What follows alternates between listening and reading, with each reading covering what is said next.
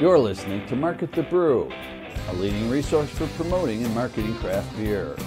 Join in as we share with you, straight from the source, tools and strategies craft brewers from around the country are using right now to achieve significant success.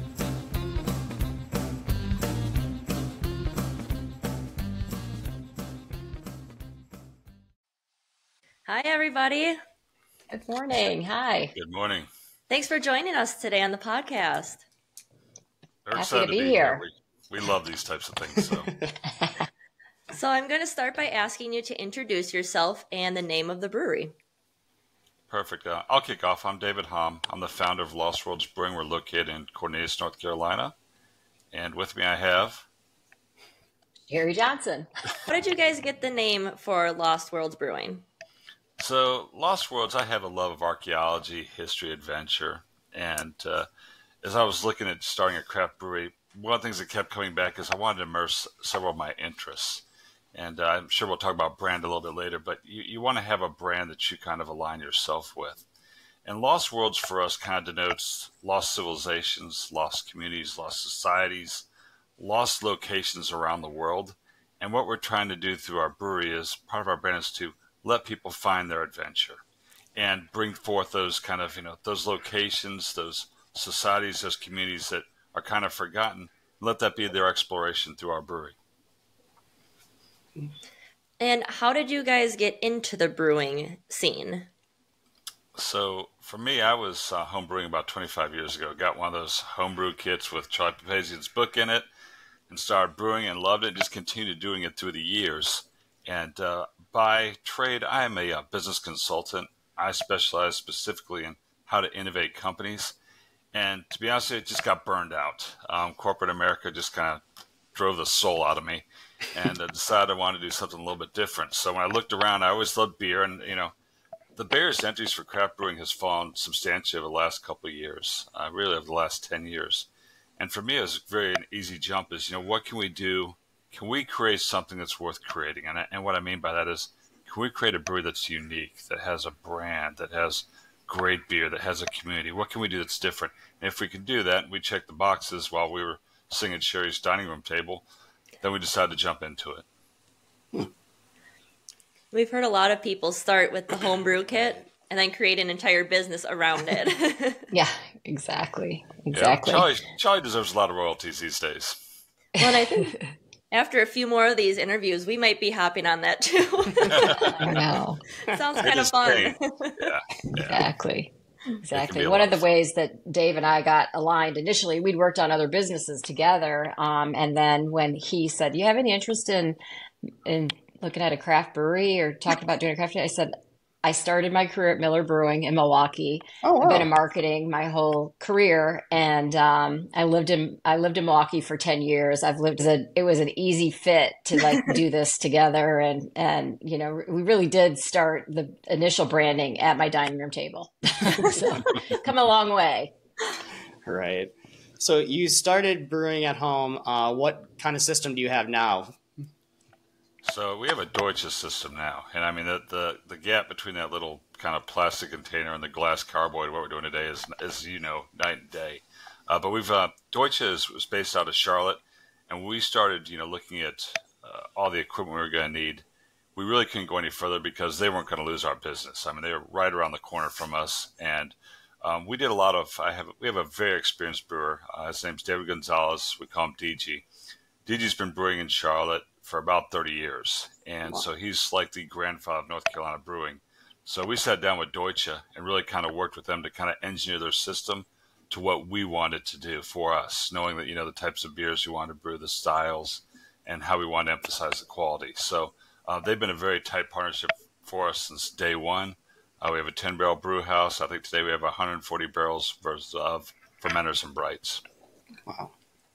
And then distribution-wise, do you guys work with anybody, or do you guys just do it all yourselves? Today Well, it's interesting, hearing breweries from all different states and all the different laws. Mm-hmm. Just from Wisconsin, it seems so easy for us to get beer and distribute beer, and then hearing different states, the different challenges that distribution has. Absolutely. And I mean, we owe a lot of credit to we have some outstanding partners, and that would be, first of all, the North Carolina Craft Brewers Guild, because a lot of the laws in North Carolina, as in many states, are antiquated. They date back to Prohibition. And they've been, with their lobbyists, have been key in helping us kind of modernize the laws and the regulatory environment. In addition to that, Sherri worked on a movement here in Charlotte called the Free Craft Beer Movement. I think I got that right. And Sherri, you might want to speak about a little bit about how that changed the dynamics of our industry here in North Carolina. Yeah, it was called Craft Freedom, and it was spearheaded by one of the first big breweries in town. And I worked on the PR side of it a little bit, but there were so many regulations that were really prohibiting, distribution over a certain number of barrels. And they really helped to change those laws and really kind of made things better. And in addition to, combining forces with the North Carolina Brewers Guild to kind of get where we're at today, which is, much better than it was. So it's come a long way. That's awesome. Sure. I got it. So your ingredients, how do you go about sourcing your ingredients for your brews, and what is the significance of using like your locally sourced or unique ingredients in your beers? Gotcha. So when we opened up Lost Worlds, one of the things we didn't want to do is go to the menu and you have 8 IPAs and 2 other beers. So from the beginning, we've kind of emphasized having a lot of styles. We were bringing a Schwartz beer before. That's kind of come back into popularity, but we'll always have a Pilsner. We were having, just a variety of different beers all over the place. And so for us, sourcing from one location has been very, very tough. If you're doing a Pilsner or we're doing a Kolsch, invariably we're getting something from Germany at those parts. So we get ingredients from all over the place. And we're going to continue to do that just because there's just not we could brew a beer or two that's specifically North Carolina ingredients, but we couldn't do a beer that was solely North Carolina ingredients for our whole portfolio. Okay. And that said, but we do look for partnerships, like our coffee beer. Right now, we're getting ready to launch that here in January. That's brewed with beans that are sourced and roasted locally with a partner called Water Bean Coffee. So we do look for those type of opportunities when we can. And what kind of sets Lost Worlds Brewing aside from other breweries with your theme and with those offerings that you mentioned? I think from the start, we knew we had to create a cohesive brand, and Dave has a deep history in innovation and branding, as do I. And so we knew we had to do that. In addition to making award-winning beers, we knew we needed a cohesive brand, and we knew at the core of things that at the end of the day, we're an entertainment company. So, we operate on the theme of find your adventure. We provide this aspirational environment for people, whether it's the names of our beers or things that might inspire people to get out and see the world and go do something. We try to bring all those experiences into our tap room, which makes us a little different because we do, I think, a pretty thoughtful job of weaving that through everything we do. So it's always at the core. Does it hold up to our brand statement or our brand mission? If it doesn't, we don't do it. So, one example of that would be we have taproom artifacts that we place in our tap room, which are tied to the name of a beer. So we might have something. Well, for example, our Irish ale is called Shillelagh. And so we have an Irish Shillelagh hanging over the door going into the tap room into the brew house. So we have an artifact flight where we have 4 beers and each one is tied to a tap room artifact, and they kind of go on a little adventure throughout our tap room, and there are QR codes around the artifacts, and they have to kind of read about the story. And then if they answer questions and get them right, they get a prize from one of our adventure guides. So it gives people that experiential element, and having fun while tasting new beers. Yeah, it's something different. Like when we go to breweries, sometimes you just kind of sit, you chat, enjoy your beer. Yeah, that'd be fun. Like it's just beyond the beer. It's something different, and it definitely draws people's attention. Well, yeah, sure, you learn a little something along the way too. We're evolving. We're evolving from a brewery to become an entertainment company, and some of our partnerships and the things that we're doing to get people engaged. We didn't want to be that brewery when we started that you can walk into 100 different breweries and you really can't tell what the name is or what they're all about. We didn't want to fall into that bucket. So Lost Worlds is all about emphasizing that history, that archaeology, the adventure, the travel. So it's core to us from everything from the names of our beers to the way our tap room looks.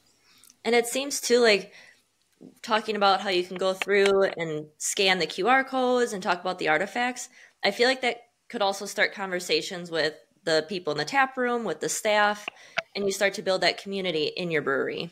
I like that a lot.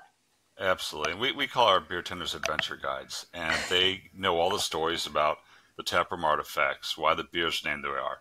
And we hide Easter eggs and everything. So, they know where some of the Easter eggs are, so they can let our guests know, like, hey, we actually hid this on the can label. This is what that signifies. So we try to make it fun. That's awesome. I love that. So yeah, your brewery seems to have a strong connection to adventure and exploration. How does this theme influence your beer selection and overall experience you provide to like your customers?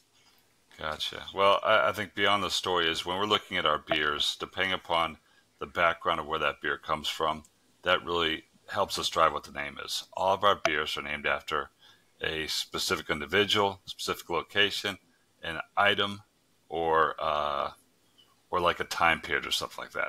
So if you take something like our Vista is named for Hiram Bingham when he first saw Machu Picchu for the first time. He talks about in his diary about the amazing Vista he saw. So that's a West Coast IPA. More recently, we did what's called Mata Wheel. It's our Mexican lager. Mata Wheel, we worked with a lot of archaeologists, and the name was actually suggested by one of the archaeologists. Mata Wheel has, going back into kind of the Mayan lore, it has a little bit, it's kind of like their nirvana, but it also kind of has an element about drinking. So it's like drinking nirvana, and so it kind of played very well, and like we love the name, and so actually the beer is like the can label has the glyphs from that, how they first identified Mata Wheel was something in the Mayan lore. So It's all those things that kind of fall together. And I can't say there's any one process we ever follow. It's kind of reaching out like I have before, reached out and said, hey, we have a beer. It's coming from this part of the world. Give me some suggestions on names. And the archaeologists start throwing the names at us. So we have a lot of fun with it. That's probably one thing they did not expect in their job as an archaeologist was naming beer. But God, they embrace it. They embrace this role. They do. They do. And if you can't tell, we're huge geeks. I love it, though. This is amazing. And then on the adventure and exploration, we saw that you guys just went to Oktoberfest. Were you two part of that group that went there? Wow. That's one of our, we were. That's one of our places that like on our bucket list to go. So you got to do it. You got to do it. We call it research. So we were on a research mission. We learned a lot. We brought a lot of fun details back to our tap room. We have two big Oktoberfest events that we've become known for since opening in 2020. And we have a lot of fun. And so everything from pretzel necklaces to, the band is amazing. We do stein holding contests. And what else, Dave? What else did we learn? It's a big party. And this next year, we're going to really ramp it up to the next level. We do things called markets, and we have a big backlog behind us. But during COVID, we found that a lot of artisans didn't really have the ability to, sell their wares. So we put booths in the back during COVID, and it kind of kicked off what we call our markets. So next year, we're weaving our Oktoberfest with the markets. So it's going to be like a huge weekend of having all the artists and that type of stuff, kind of beer focused, but then in Oktoberfest with the band and, all the food and fare that comes with all that. Oh so my God. We'll do it. You should come down. That's what I was going to say. Come on down. We do it the opening day of Oktoberfest in Munich, Germany. So we pair it with the same day. And we also have the mayor of our town, Cornelius, come and tap our first keg, just like they do in Munich. Oh, wow. Huh. So it really is like Oktoberfest in your town. In Cornelius, North Carolina. Exactly. We might have to go there like a halfway point to the real one. Again, research, right? And then can you share some insight on the process of developing and brewing the beers that are inspired by the mythical settings and creatures and everything? Yeah, so we do research, and I'll tell you one. As I talked about Mata Wheel a little bit either, so that's a good example. But pulque is kind of the national drink of Mexico, was occupying Mexico, or not occupying is the right word, but really heavily influential in Mexican politics. Pulque is their traditional drink, though, and so we learned about this and said, what, let's give it a shot. So we made a pulque beer, which is a derivative of what the old pulque is, but putting our little spin on it with like agave nectar and stuff in it as well. So we do those types of things because I think people, it goes back to our brand. Part of your exploration of the world is understanding the drinks that people consume. And that for us, it was kind of, can we pull something out of Mexico, weave it together with the Cinco de Mayo celebration, and give them something that's kind of a native drink. So that's an example of something that we've done.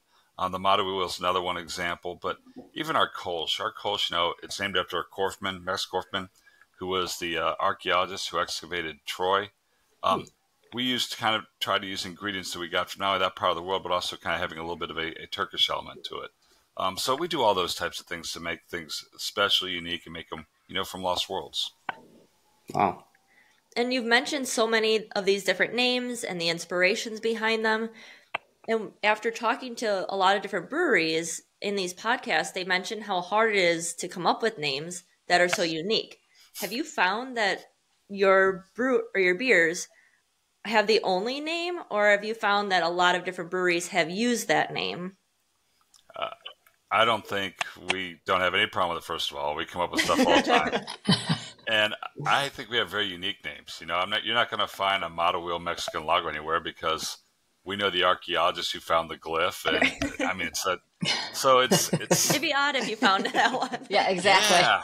If it really is, I want to talk to the guy who has that beer. Because, where did you get that from? How did that happen? So, there always is some. I mean, we have one of our beers, our core beers, is called Euchre, and it's named after the card game. And we talk about the history of where Euchre came from because, it's.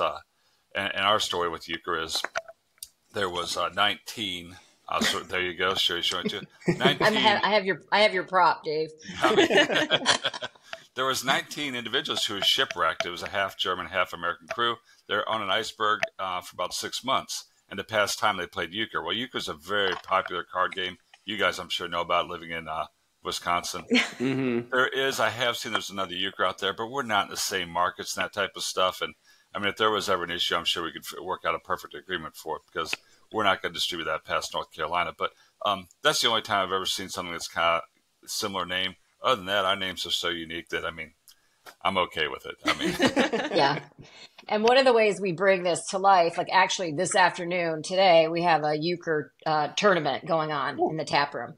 So we have monthly euchre tournaments that we host, and it ends up being a lot of people from Michigan, Ohio, and Wisconsin that come get together and play cards and have a great time and enjoy euchre golden ale. And they leave, we crown a winner. They leave with, our merch and a deck of euchre cards, and after a fun day of playing with friends. And it's just a good time. But it's one of the ways we bring kind of everything together as a brand and make it all sing. You guys really go beyond the beer. That's incredible. Yeah. You got to have fun, or else why would you do it, Yes. Right. So another significant part of your brewery is collaboration. Have you been collaborating with different breweries in your area, or can you touch a little bit on that? So collaboration is key to us because if you're building a community, it helps us stretch our audience to have other people pulled in. We've done collaboration with breweries. We probably got down to 10 or so in the last 3 years, more recently. And sometimes we do that for a number of reasons. One is because we don't really do sours, but we partnered with a brewery who did do sours to create a GOSO with us. We've done things that those beers that people don't normally buy, and they'll say, like I love a smoked beer. Every brewer loves a smoked beer. They just don't sell down here in North Carolina. So with one of our brewery partners, Town Brewing, we did a Grotzer, a smoked Polish wheat beer. So we love to, we really try to find those connections with breweries when we can do something unique. Like right now, I'm trying to put together a little group that will do another smoked beer just because they don't sell well. But I love having on tap, and we all like to go to each other's places and drink those types of beers, but they're not commercial. Yeah. Before we get into like community partners, though, we also do collaborations with, we did one with a book author. So this is our Mech Deck Honey Ale.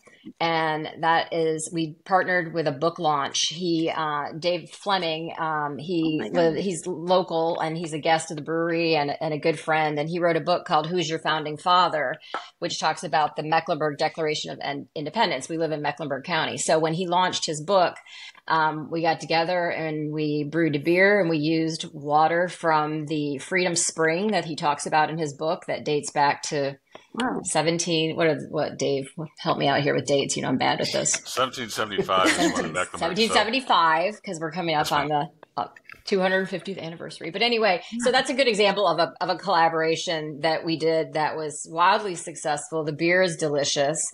And we used Mecklenburg honey in the beer, as well as, we hosted the day of his book launch and had a book signing and a Q&A with the author. And, that beer, we still have, I think we just kind of might have just ran out of it. I'm not sure, but it was delicious. But that's a great example of a collaboration that didn't involve another brewery.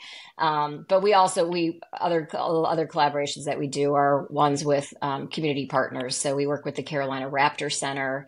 This month we're doing a roundup for raptors partnership, but they do a lot of conservation. We support the conservation that and education that they do out at their center, which is not far from here. We have other community partners. We have an archaeological, of course, society, because like I said, we're giant geeks. So American Foreign Academic Research, they are, that's near and dear to our hearts because our kids both participated in that as they were growing up through high school. They take high school kids on real archaeology digs. And Dave sat on the board for many years. And so there were our Zarita Hazy IPA is named after one of the sites. And that's in Zarita, Spain. But our partnerships run deep and our collaborations run deep, and it allows us to tell more stories because at the end of the day, we're a story brand. So we weave that in through many different ways, but that is just one of the ways that we kind of collaborate with our community partners too. Wow. Well, and usually like when you talk about business, people are so competitive and everyone's trying to be the best. And then when we talk to breweries, everyone is so supportive of one another and to have. Mm-hmm. Yes, very much so. And it happens all the time. We trade ingredients with them. We trade equipment. We're doing a barrel-aged beer right now, and it's our first foray into that. And from that perspective, we're borrowing stuff from everyone to do it. It's like someone else's bottle filler, someone's labeler. It's the whole thing. It's kind of like I hope the cops don't come out in the back there like, where'd you get everyone else's equipment from? So, yeah. Well, it's nice to hear that carries over in North Carolina too. Mm-hmm. Absolutely. So you guys host like a lot of events, like you said, so from euchre events and everything like that. Some more memorable events that you've had or just events you've created for your customers? Oh, gosh. You want to talk about beer school, Dave? Why don't you dive into that? Yeah, that's a good one. So as I mentioned, our brewer's been doing this for 30 years, and we find a lot of people are interested in the brewing industry and want to know kind of how beer's made, with the different ingredients and that. So we launched Beer School this year. And what that is, that's the first Saturday of every month. It goes for about an hour and a half. And we let you come in. Our brewer does a walkthrough about the whole brewing process so people can understand, what's the difference between an ale and a lager and how those lines are getting blurred today.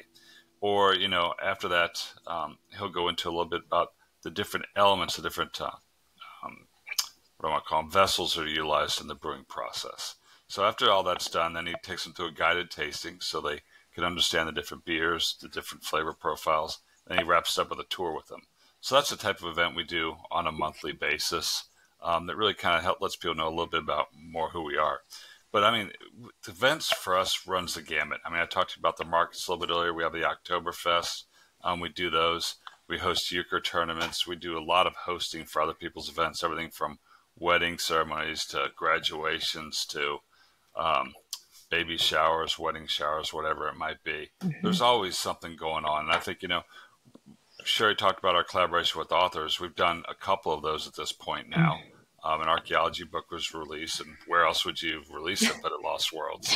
But anything that we can think of. I mean, really, we try, one of our employees asked me recently, I have a lot of good ideas. I'm like, okay, there's only a framework simple. One, is it on brand? Two, can we execute it with excellence? And three, can we make some money off doing it? And if we can hit that, really the sky's the limit on what we'll do. We really will host any type of event. And we're very interested in continuing to do that. I mean, it really brings the community into the brewery. How would you say if someone were to come and visit Lost World Brewing for the first time, what is something they could expect, and what experience would you recommend them begin with? Something they can expect. So again, it goes back to cohesive of our brand. You got to come in. You're going to see the taproom artifacts. You're going to see that we look like an outpost on the inside that you would find someplace. And then really what we want to do is the first thing is our guest service model, that we take a lot of pride in that. We have a very defined model about how we take care of our guests. And it starts from, and we borrow it. I'll be honest with you. It came from Marriott, it came from Disney, it came from companies that are outstanding at guest services. I want people to think we have the cleanest facility around and the best guest services. But when you get in there, the first thing I want you to do is understand, look in, and it needs to feel different from any place that you've been. So we do that with the names and kind of the discussion. So our adventure guides greet you the minute you walk in the door. And for us, they greet you like you're an old friend. And come in there and immediately start, what beer do you want if they haven't seen you before? And what Sherri mentioned earlier about the artifact flight, a great way to get to know us. 4 of our beers, go around to the QR codes that introduces you to our tap room. There's a map on the back of it that shows our tap room where the artifacts are hidden. So that gives people really kind of a good feel for it. Then I hope they try some beers that are unique to us. Like, we do a really good black lager. It's a great beer for, people who say, hey, I don't like dark beers. To me, it's the gateway beer to get them to say, you know what, I didn't really know what a dark beer could taste like. So our Gossix Black Lager is a great beer for that. But then, as it unfolds, what I want them to feel is that spirit of community. You mentioned a little bit earlier, once you start talking about these things, and you have common things that you're looking at and seeing, be it on our taproom TV or with our taproom artifacts, that strikes conversations. And our adventure guides are there to kind of foster those conversations. And that's why, to a large extent, a lot of our beers are a little bit more sessionable. I don't want you to come in there and have a 10% beer, have 2 and be done. I want you to come in there and have 4, 5% beers, have some great conversations, and find, that extension of your life. You got your home, you got your work. Where's your third place? We want to be that third place for you. That's incredible. I don't think I've heard of any breweries that have something like this, where you could have those Easter eggs and the mystery and kind of the walkthrough. This is really unique and super interesting. Well, it's part of our culture. One of our core values is continual innovation. And every, person we hire, 90 days in, I take them to lunch. Tell me your ideas. I want to know what they are. So our leadership team that's part of what we have to do as part of our culture, is we have to be open-minded and continuously to prod each other and to poke each other. And we may not love every idea. I mean, we've tried stuff that hasn't gone well. And then we've tried stuff that's been game changers for us. So that spirit of innovation is you got to just keep trying and keep chugging along and create a culture where that can happen and where you let people, feel comfortable bringing their ideas to the market. And then the craft beer industry is obviously constantly evolving and changing. What trends or innovations do you see on the horizon for Lost Worlds Brewing, and how do you plan to adapt to these changes? So I'm going to answer your question in 2 ways. The first way is, how is it changing? When we got into the brewing industry, there was less than 300 breweries in North Carolina. Today, there's 430. So the growth is phenomenal. Mm-hmm. I don't think that can continue. And I think we're beginning to see that right now, where some of the older brands are struggling and falling. I mean, I hate to bring Acre Steam into the conversation, love their beer, but, they're a casualty of all this. But I think what we've seen is, because the beer is low, you can just go out and pick it off a shelf like in a grocery store. Hey, I want this, this, this, and this. Where in the past, you essentially had to have a welder on staff with, a dairy bin to start a brewery. Those days are gone. Money's coming into it. People who aren't necessarily brewers, they just think, oh my gosh, it'd be fun to open a brewery, and so they do that. The challenge is they don't absolutely love the craft. They don't understand the beer. So I think a couple things are happening. First is the beer's hit or miss. I think we had a lot better beer on average across breweries several years ago than we do today. And so we have to differentiate ourselves, and that's a challenge. So, we talk about beer school and really kind of helping people understand what's unique about beer. That's critical to us to be able to kind of separate ourselves from everyone else out there. The second piece is innovation, and Sherri mentioned this earlier. We're evolving from becoming just a brewery to becoming an entertainment company. And what are those programs that we're launching? What's the environment they're creating that people want to come there and they want to stay there? And so we just did something I never thought we'd do. We just launched a cocktail program this past week. I don't love that, to be perfectly honest with you, because a beer purist, I want people to come in and drink beer. But I also recognize if people are coming in, we have to have a +1 strategy. What do we have for that person who is not a beer drinker? And so craft cocktails are that. So we're going to have 3 cocktails on, not a lot. We'll swap them up seasonality in that as well. We still have wine and cider, totally fine, but still we want to be focused on being a brewery. But we have to appeal to a larger audience and continue to drive more people there. And I think the other thing is, we've spent a lot of time on innovation. It's really that community outreach. We have to have partners out in the community and stuff that we would never thought we've done before. But there's so many breweries. How are we going to stand out? We're going to stand out because we're going to reach out to that community.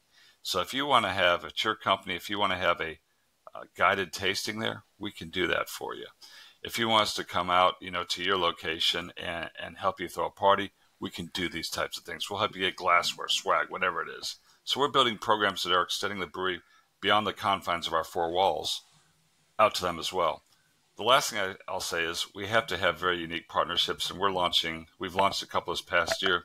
One thing we have, let's show you right here, we have a partnership with Viacom and Paramount. We created the first Enterprise Ale.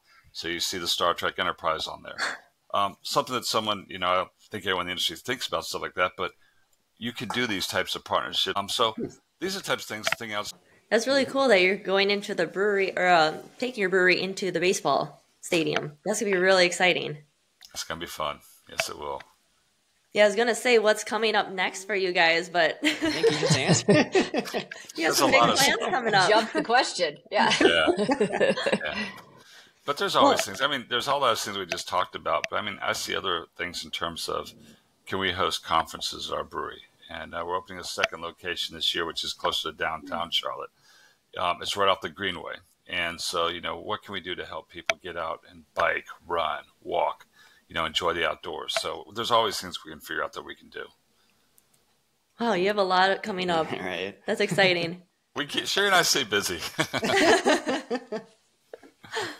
Well, I think that wraps up all of our questions that we had for you today. Was there anything that we missed or anything else that you wanted to add?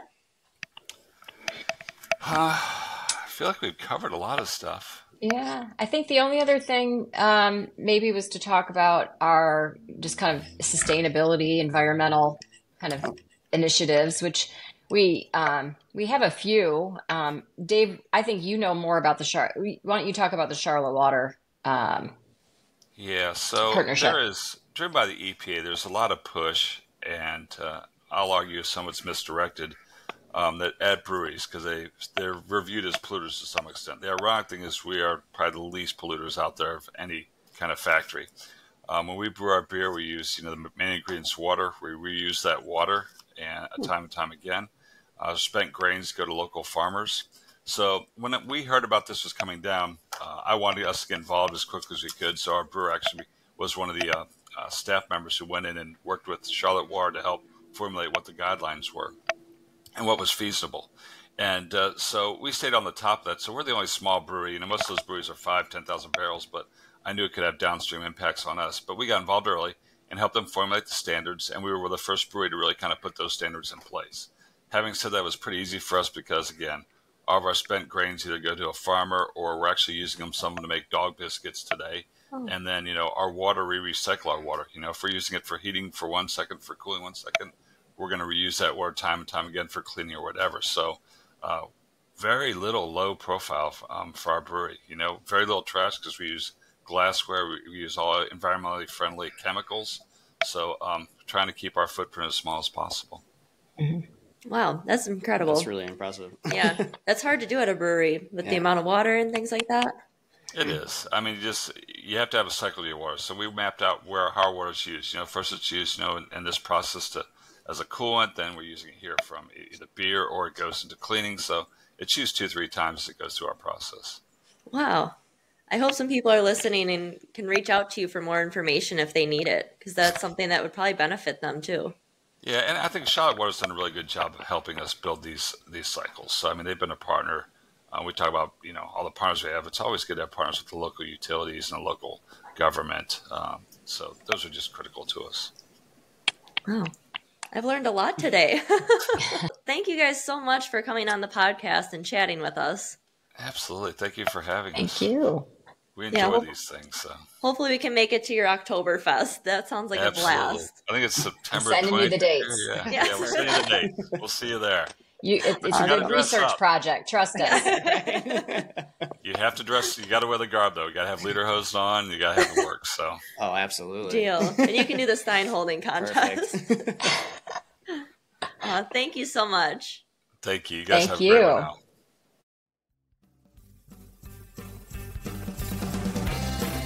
We've reached the end of this episode, but there's plenty more to keep you busy. For online source materials and proven case studies delivered right to your inbox, sign up for our mailing list by visiting marketthebrew.com. We'll see you next time on Market the Brew.